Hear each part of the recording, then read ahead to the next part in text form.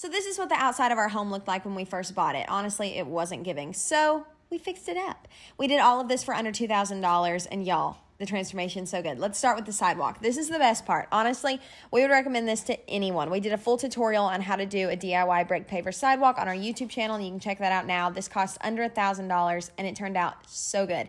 Basically, the worst part is you have to dig out the whole path. You put the sand down. You lay the pavers down. We got the cheapest ones you could buy, and then you put the sand in there, blow it off, wet it down, and it sets up like concrete. Just when you think you're done, you're not. Here's what our flower beds looked like when we first moved in, and here's what they look like now. Now, here's the deal. We dug up all those hostas and threw them away. Yes, I have regrets.